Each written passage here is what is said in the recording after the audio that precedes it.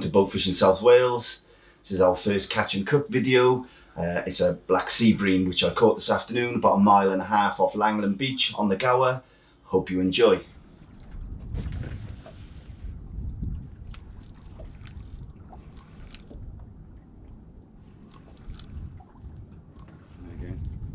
Oh yeah!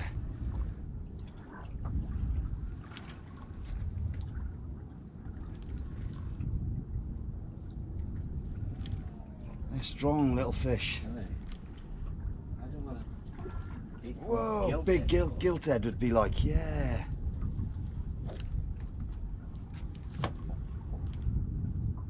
Oh. This one don't want anywhere near the... Oh, this is the best one I've had. This is the best one I've had. Check out that one. Oh, yes.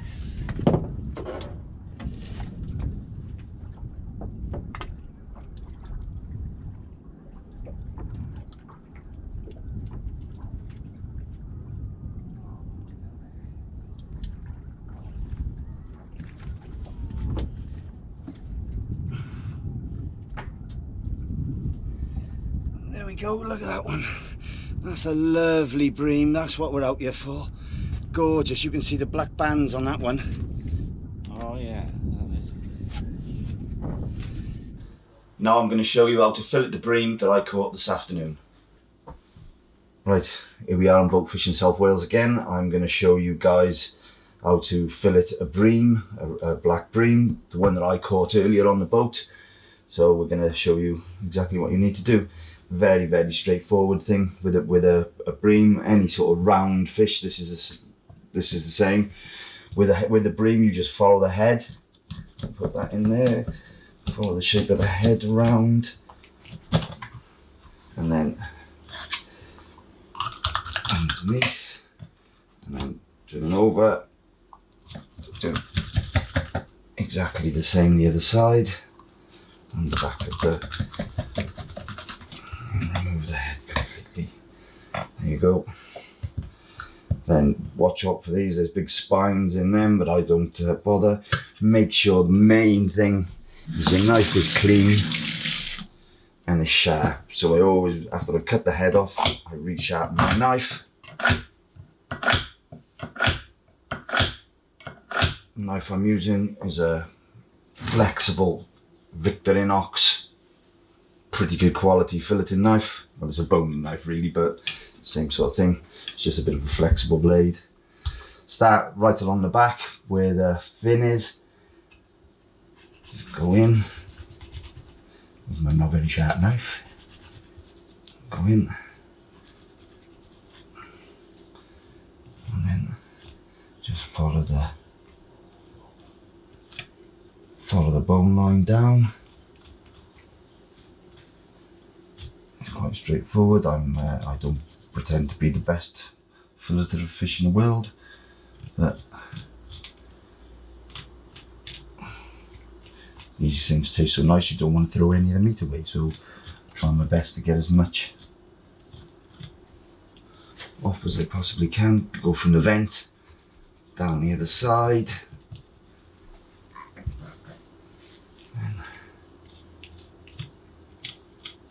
See, you remove that to the bottom of the rib cage.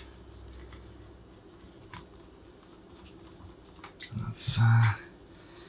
There you go. You can go in there then and just remove that off. I pull them out. Because we've got plenty of fish, I removed the underbelly there. There you go, remove that little bit, the vent, and there you go. That's a perfect little fillet of sea bream. The only thing with these now is you've got to pick the little bones out the back.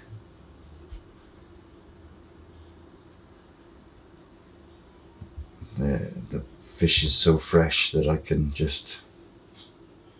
You don't need any sort of tweezers or anything like that. The bones pull straight out.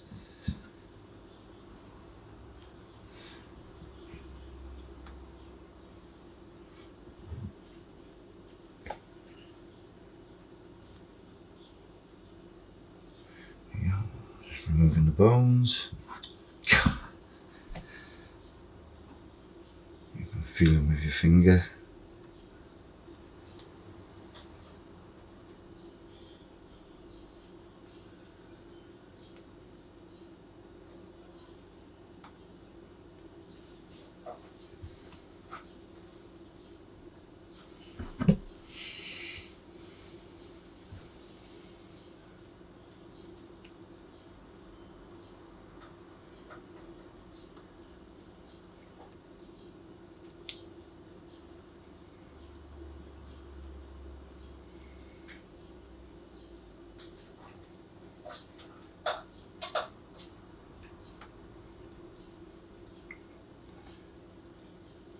Stubborn bone.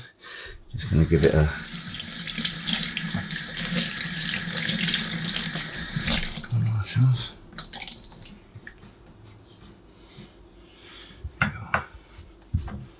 lovely fillet de bream. Right, same procedure for the other side. Again, I've cleaned my knife and now I'm going to sharpen it again. I only give it a few. These little sharpeners are brilliant. They're absolutely brilliant, but you've got to keep them. Same process again. It's a little bit easier this time because it lies flat. In at the back, down the spine, follow the bones. It's fairly, with a fish like this, it's fairly easy to follow the bone, remove all the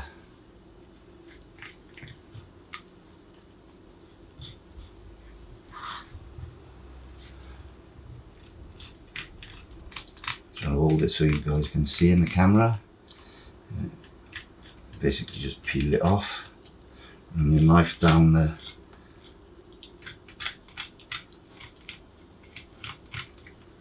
back of the fish.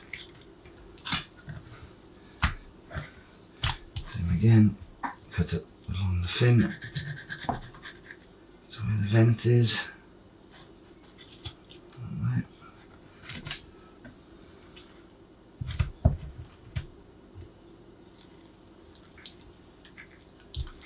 This time I tip the knife through, pull that off.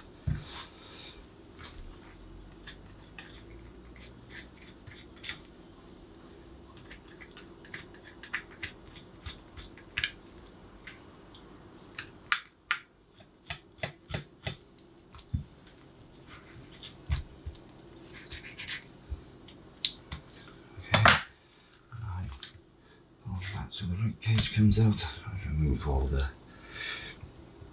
belly, flesh. And give that to the cats, and there you go.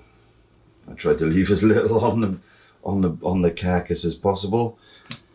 You can use that for making stock and stuff like that if you want. I'm just gonna remove the backbones. Run your finger along, you can feel the end of the bone.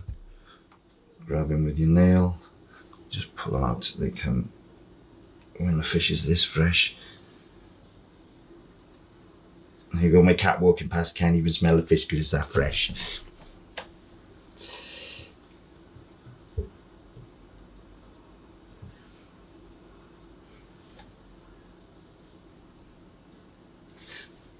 He knows from experience he ain't getting any until it's cooked anyway.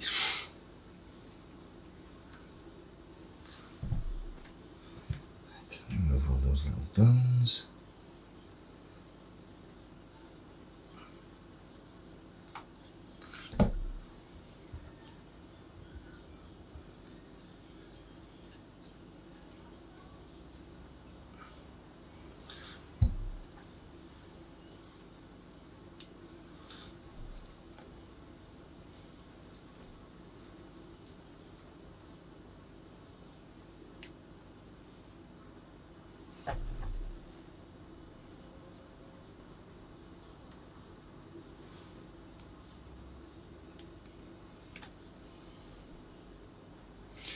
There we go.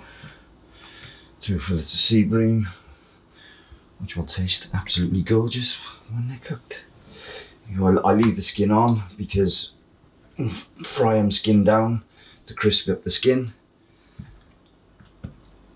and they are very, very tasty. Now you've seen me filleting the fish that we caught earlier on, it's over to my son Caleb, who's going to cook it for you. Alright, so we are going to first of all heat up our pan, and we are going to start with a small knob of unsalted butter.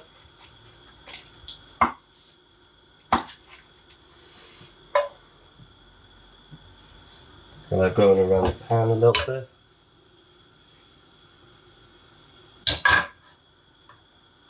Once our pan's heated up, we will start frying our fish. Personally, I like to pre-season on both sides, just a little bit of salt and pepper before putting it in the pan. One specific thing about the butter as well is to try and use unsalted butter. So when you're frying it and when you're cooking it in general, you're controlling the amount of salt that goes into the dish. Gives you a lot more control over the flavours and stuff.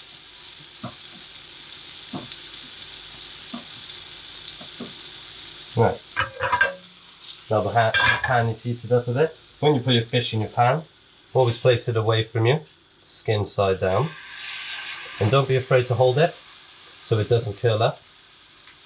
After a few seconds, it should be okay to put the next one in.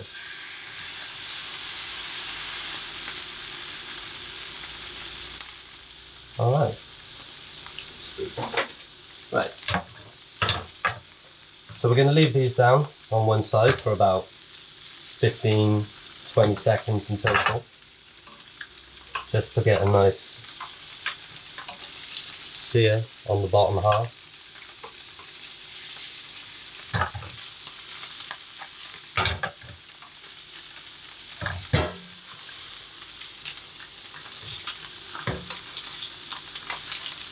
Going to baste the fish as well, just to give it some of that extra nutty flavour from the butter.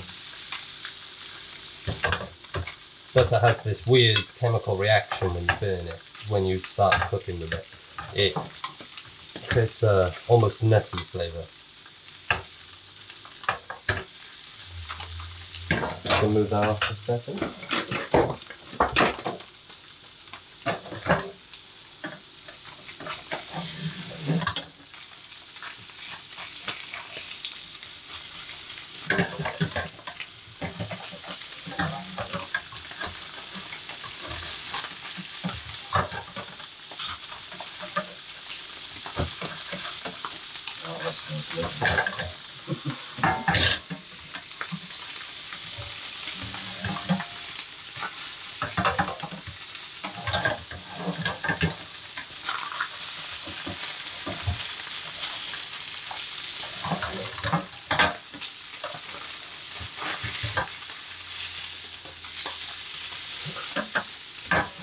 Not a very good fry pan, is it? No, not very, to be honest. Not the best frying pan. Could have used maybe a little bit more butter in it as well, and maybe a little bit not as hot, a little bit cooler.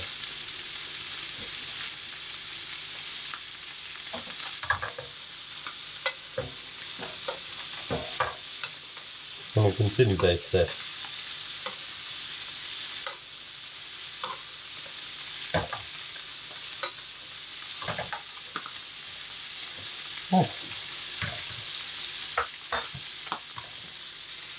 Take that off. That's a nice plate here. Flame.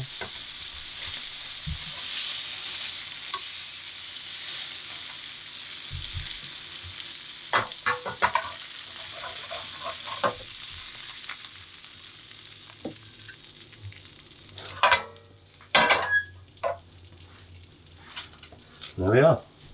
Just a nice, simple way to cook fish. And there you go. My son's cooked the bream for us. Very basic recipe. Next time he'll show you something a little bit more fancy. So I'm going to try it myself. That's very good. Very good. And it doesn't come any fresher. That was swimming off the gower 4 or 5 hours ago. If you enjoy what you've seen, please like, subscribe and share. Thank you very much.